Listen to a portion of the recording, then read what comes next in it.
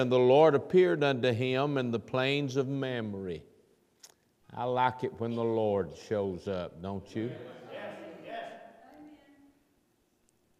And I not only like it when the Lord shows up, but I like it when I see him. Isn't that a tragedy to go to a place where the Lord shows up and you didn't even see him?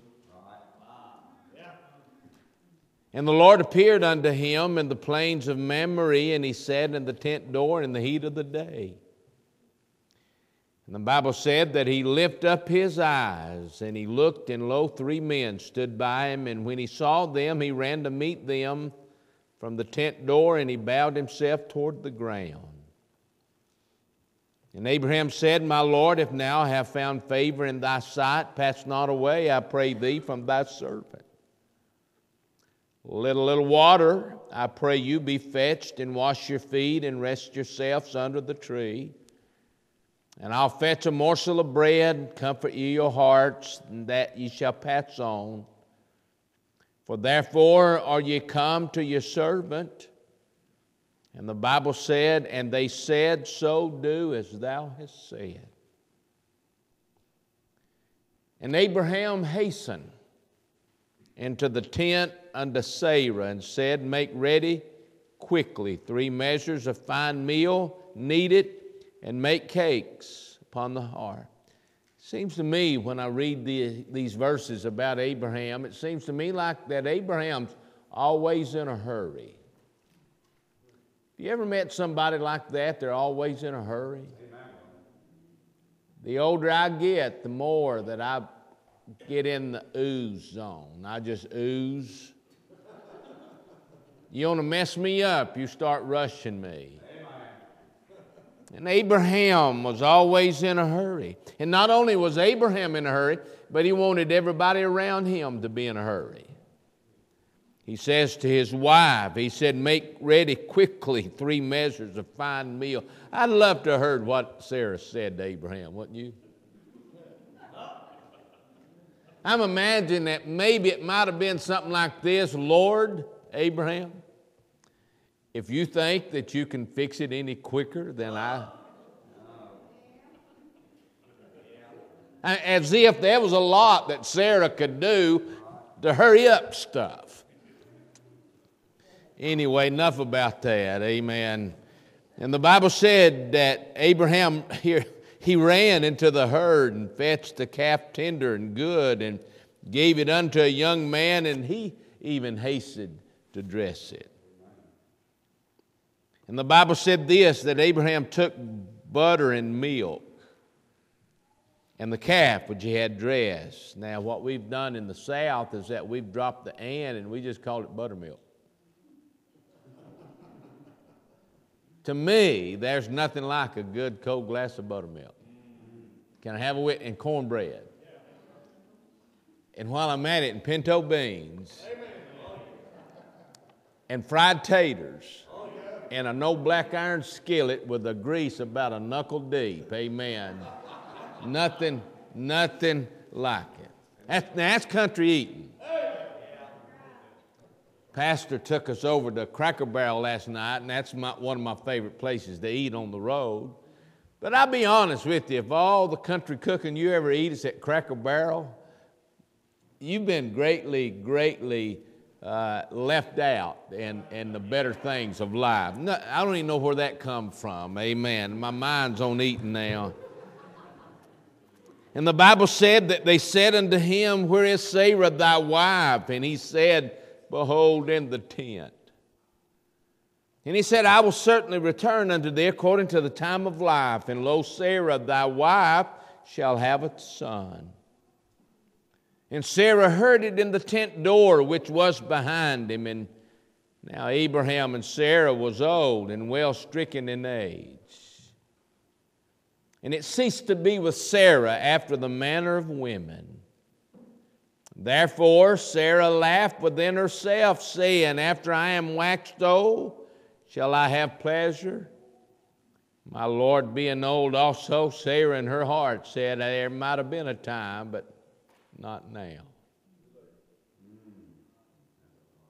I'm not only old, but I'm really old.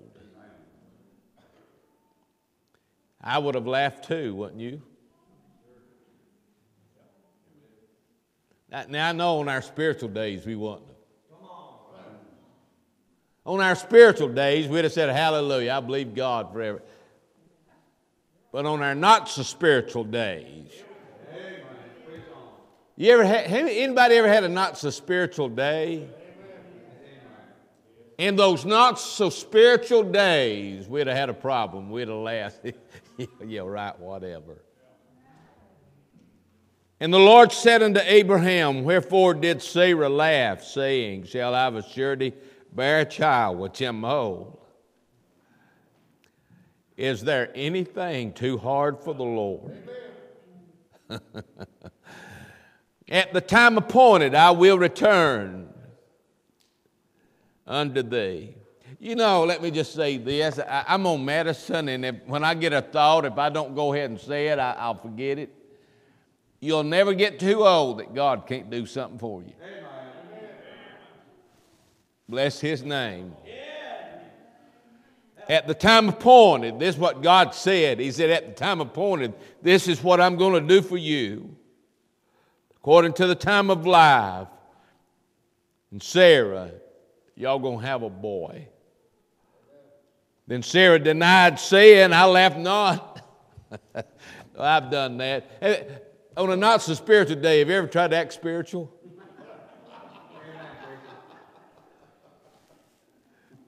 Anyway, my mind's going nuts right now. Amen. Then Sarah denied, saying that I laughed not, for she was afraid, and he said, nay, but thou didst laugh. I want to bring a message to you today out of verse number 14. But before I do, let me give you a general idea of what I find going on in these verses. The first thing that I find a promise. And in fact, it doesn't seem like that big of a promise. And that promise is simply this, that there's a boy, there's a son coming. Well, again, that doesn't seem like that big of an issue until you look at their problem. And their problem is this, is that they're the past age for bearing children. Abraham's 100, Sarah's 90. In fact, this was such an enormous action to take place. Both Abraham and Sarah laughed at this promise of God. I see a promise. I see a problem. They're past age for bearing children. But number 3, I see power. There is nothing being promised but what the power of God can accomplish in their life. And I promise you today, I don't know any of you. Come on, brother. I don't know what you're going through. Some of y'all are walking through some deep water. Come on, brother. And you're trying to hang on to a promise. And it seems like the deeper the water gets, it just seems like that the less that this promise is going to come to pass. But can I tell you that, my friend, there's never been a thing promised to you from God but what His power cannot accomplish in your heart and in your life.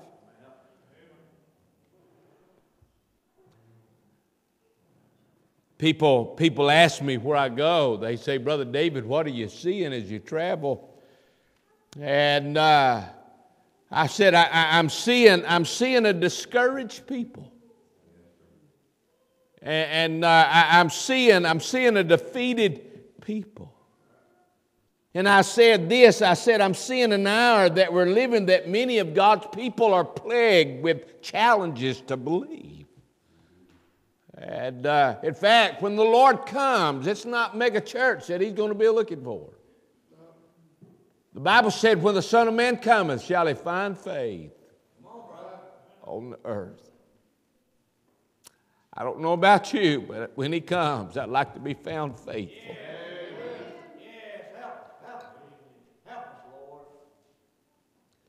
And I thought about this, Brother Ernie, I thought about with these challenges that people are facing. There's challenges in the home, and there's challenges in the workplace, and there's challenges in your church. And the challenges are due to the fact that there's too much of us involved in it, and there's not enough of God. We'd be a lot better off if we'd just sit back and just let God do what only God can in our hearts and lives. People today are discouraged like Elijah. They prayed fire down from heaven on Mount Carmel one moment, and the next moment you find Elijah crawled up under a juniper tree wanting to die. Heard an old black preacher preach one time on this. It's not far from Mount Carmel to the juniper tree. Amen.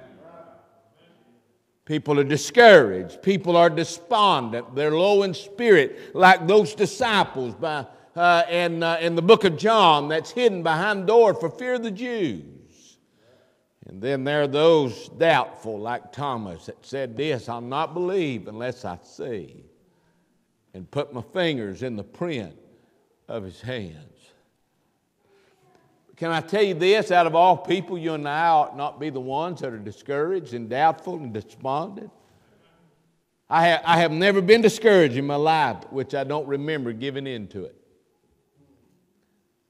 For days, it gnawed at me, and it gnawed at me. And I say, no, God's bigger than this, and it gnaws at me. And I said, no, God's bigger than this, and it gnaws at me, and it gnaws at me. And then finally, I just give up, and I give in to this awful, awful, awful enemy of discouragement.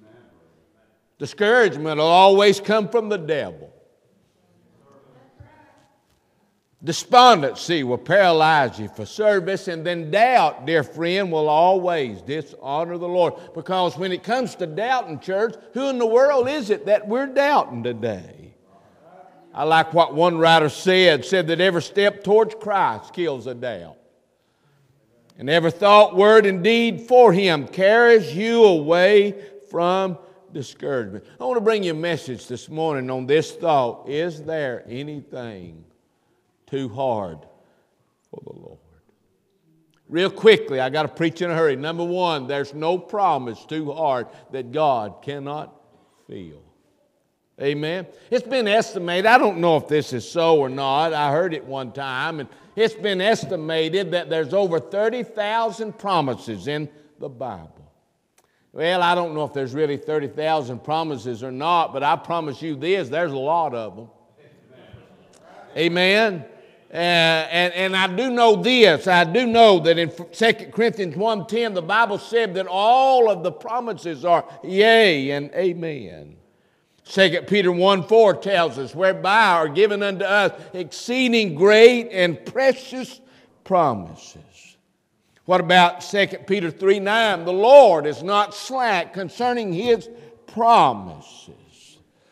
Thank God, my friend, in a world that we're living in today, that we got a book that's full of promises. Amen.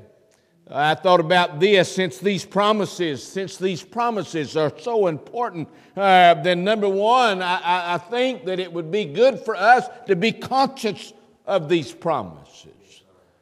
You know, people today have no idea as to what God has promised. They never open up the book. I'm a King James Bible believer. I believe it's our final authority. Amen. Are we okay? But I'll tell you this, that we're more concerned, people are more concerned about what's on the outside of the book than what's on the inside of the book. And what I'm trying to get you to understand is simply this, that my friend, this Bible ain't never going to help you unless you open it up and find out what's in it today. Jeremiah said this. He said that I'm not going to make mention of his name anymore.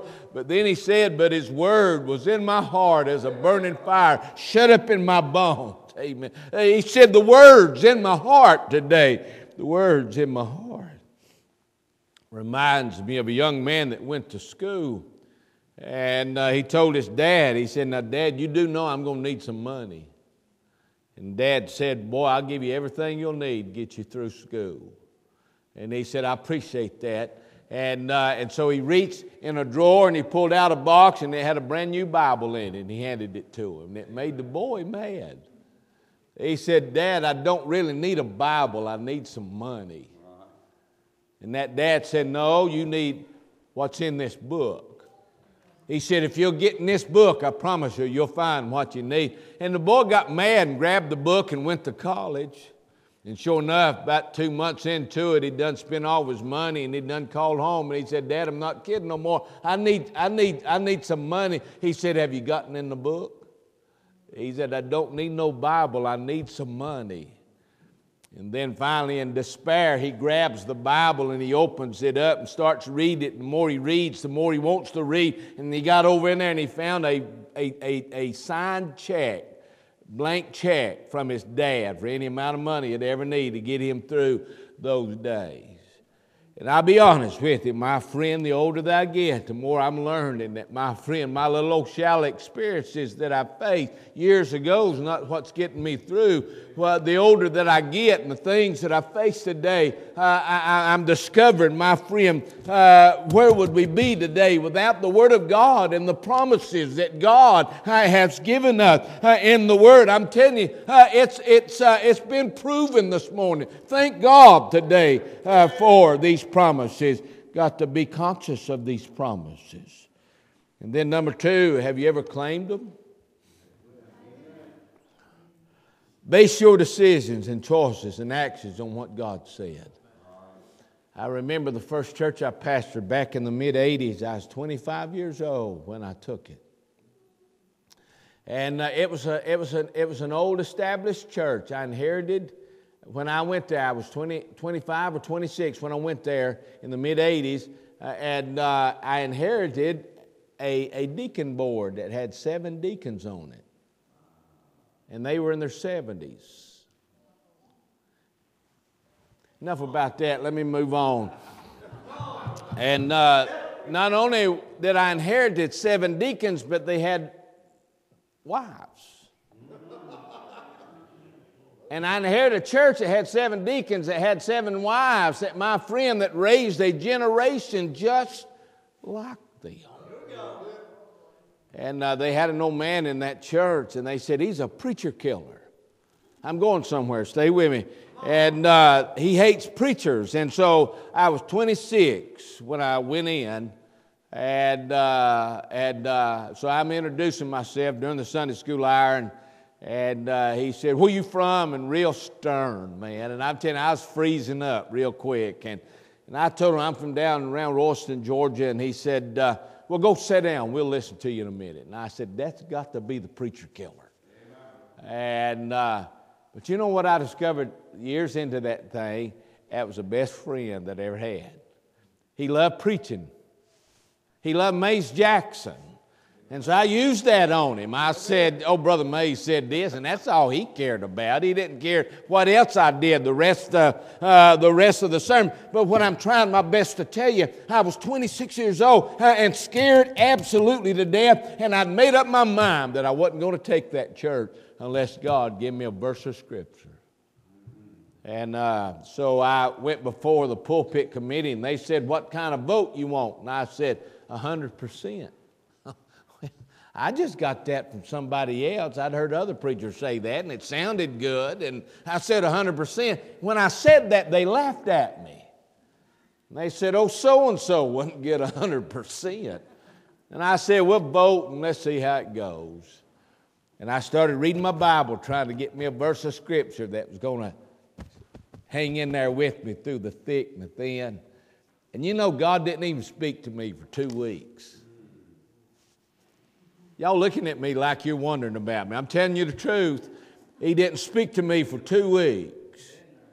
And then I'm sitting we'd had lunch on the day they voted. I'm sitting talking to a fella, and we ain't even discussing this church. And out of the clear blue, he quotes over that verse over in Revelation where it says, "And I set before you an open door that no man can close." Amen. And the Holy Ghost said, "There's your verse." And the phone rang, boom, just like that, immediately. And I go in there and my heart stops when I pick it up heard Brother Down's voice on there. And he said, well, son, they voted on you. And I said, what kind of vote, preacher? And he said, the best one I ever heard in a Baptist church.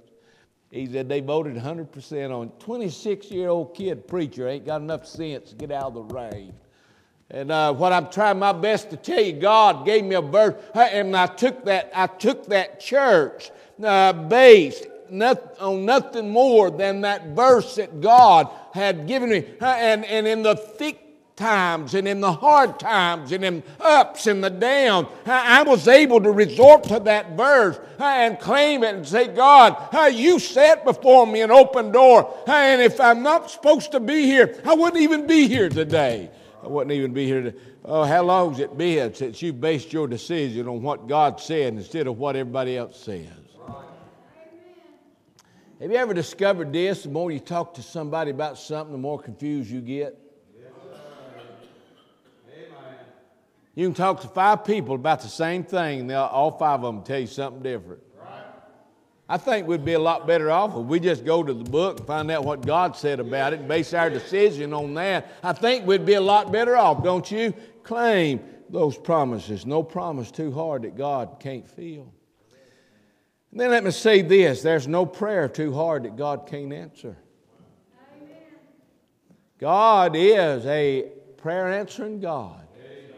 I know I don't have to tell you all that. Y'all been saved long enough to know that God does hear and answer prayer. You know my favorite verse, one of my favorite verses in all the Bible is Jeremiah 33:3, where he says, call unto me and I'll answer thee. Boy, that's a rarity today. Get a phone call answered, isn't it? I usually get English press 1, Spanish press 2. Can I have a witness? I finally got upset at her. I told Brother Ernie about this last night. I said I asked for somebody that could speak English, and they got mad. And they said this is in their broken English. This is. I said no. I want somebody that speaks American English. Amen.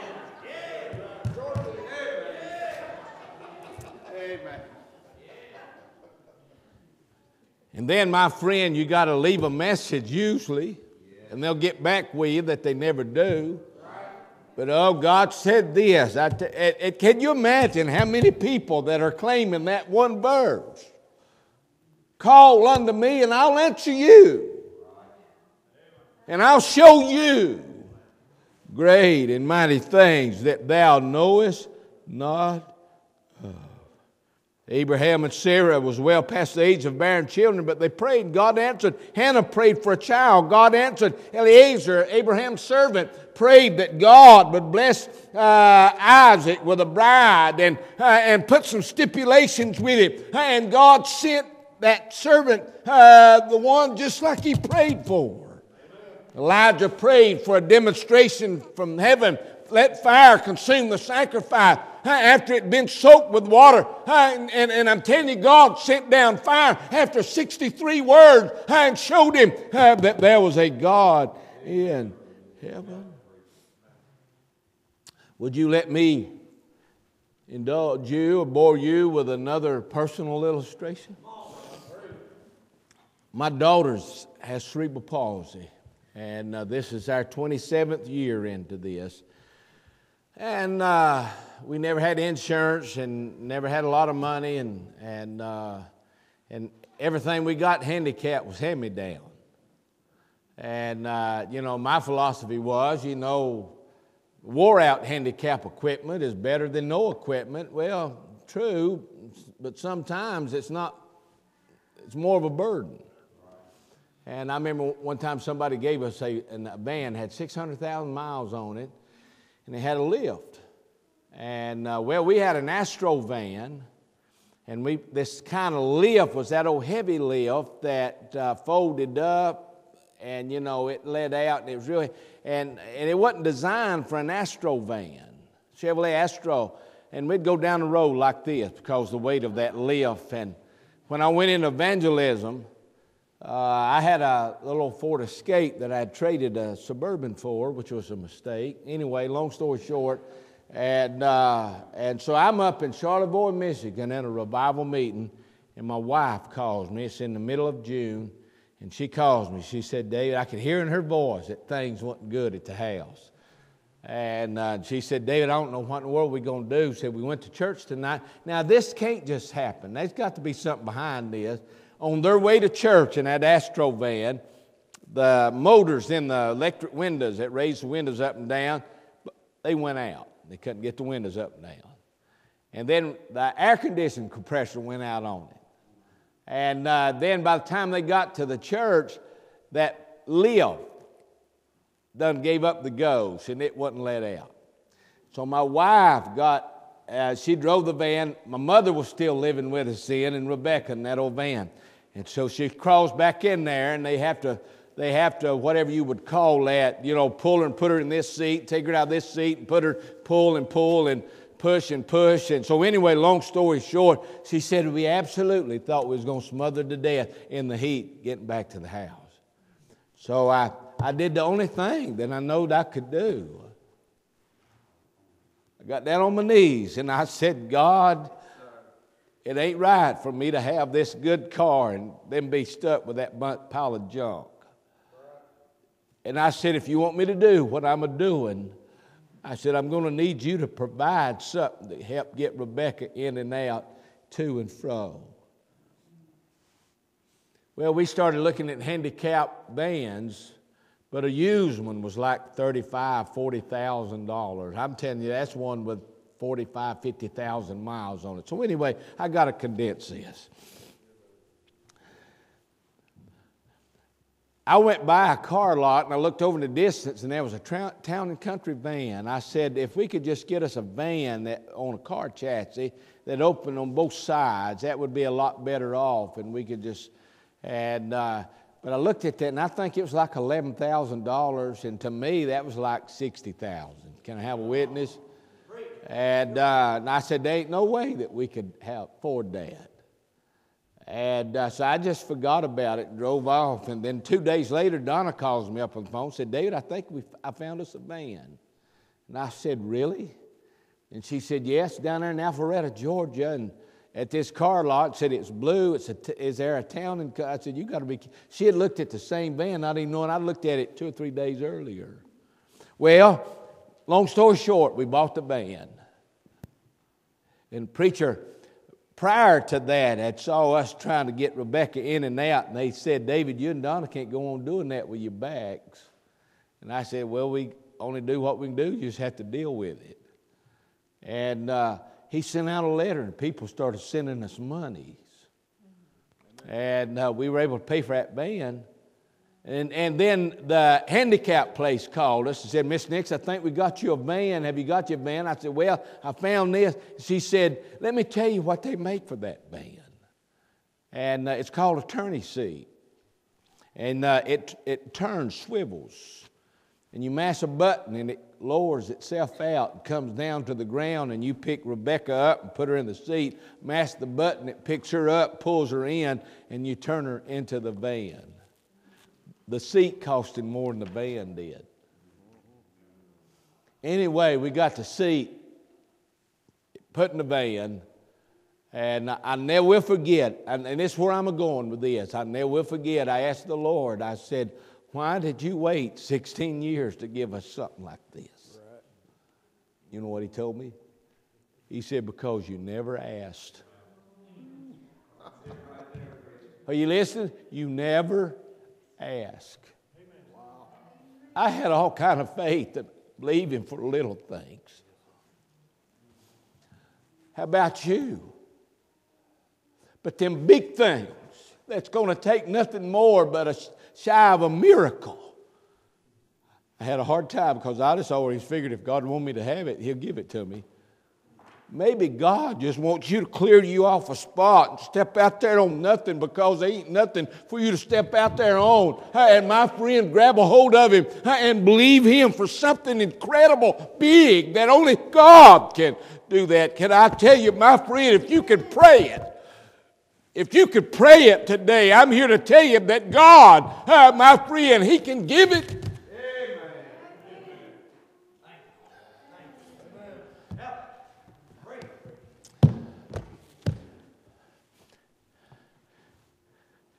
Let me say this, ain't no promise too great that God can't give you. No prayer too great that God can't answer. Ain't no place too hard that God can't work. He can make a way in the desert. I said He can make a way in the desert. He can give you streams in the desert. No place too hard God can't work. But let me close by saying this. Ain't no person too hard that God can't save. Amen.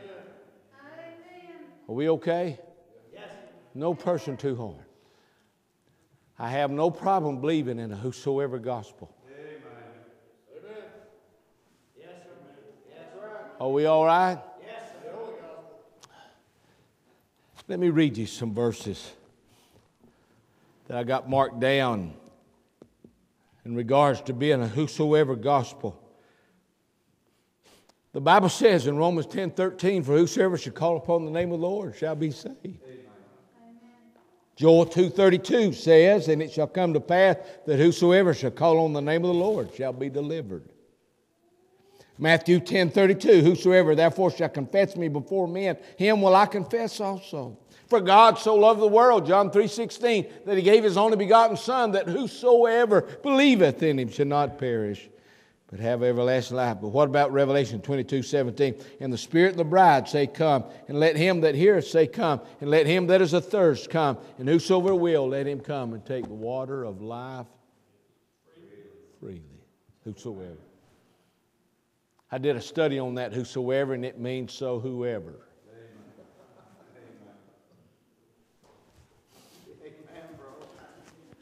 I don't see a lot of people saved in my ministry, if I've got a ministry.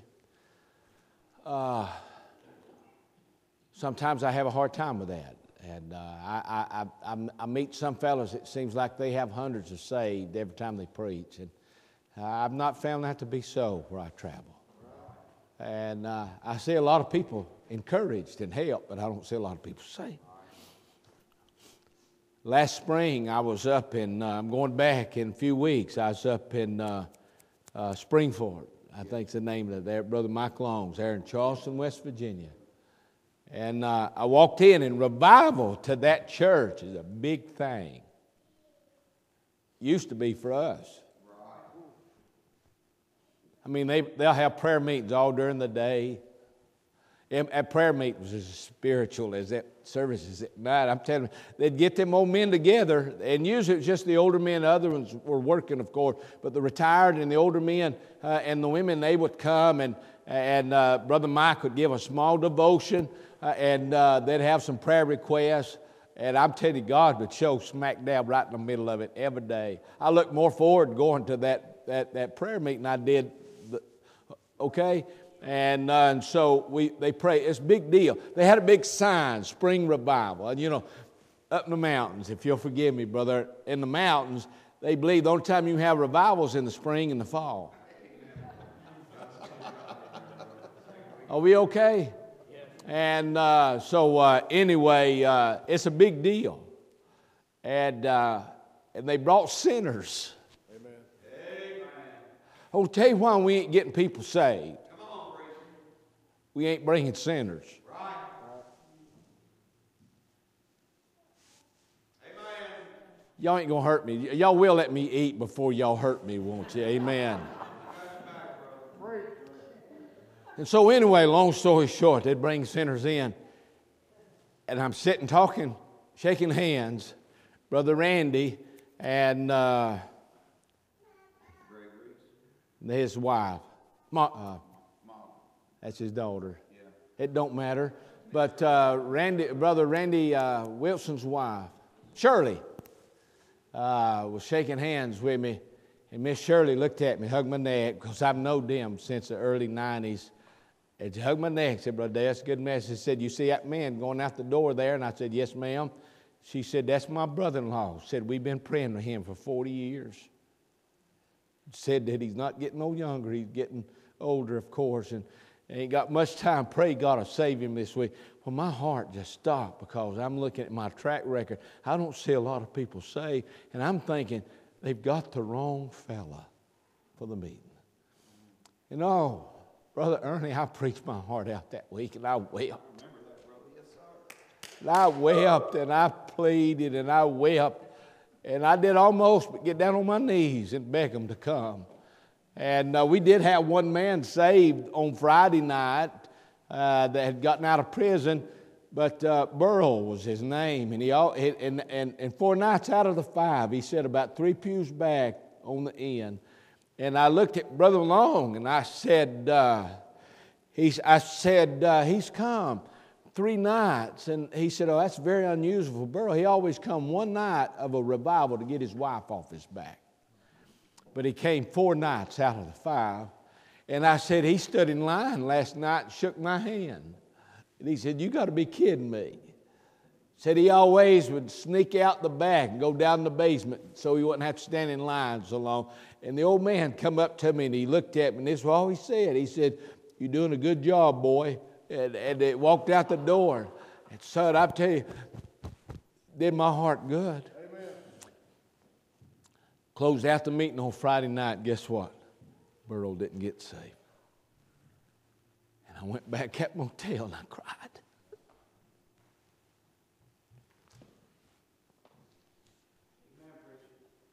I said I failed.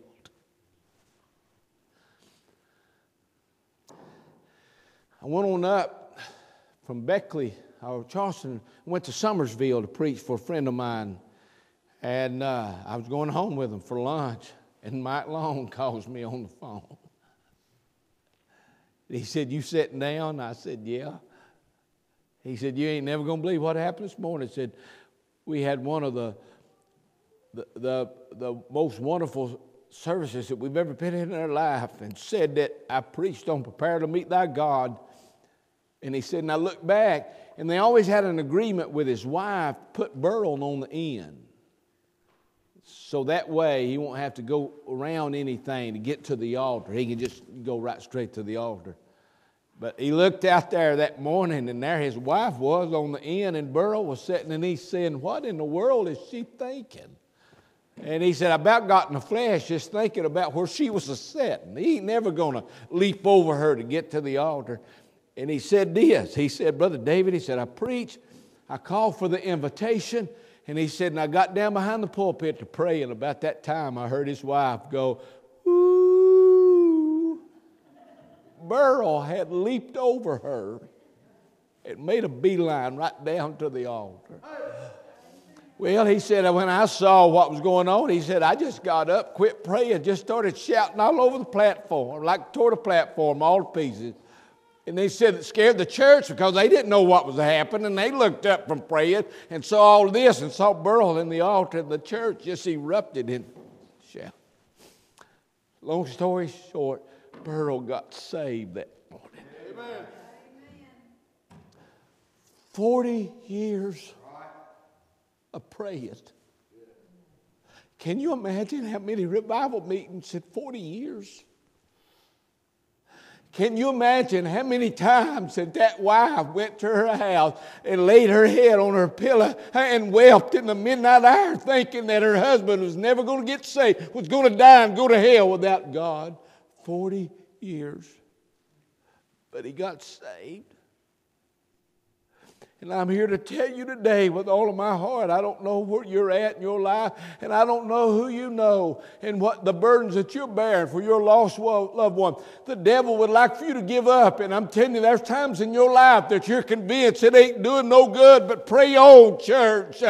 Keep trusting, keep praying, because I'm telling you, there's nobody that's too hard that God can't save today.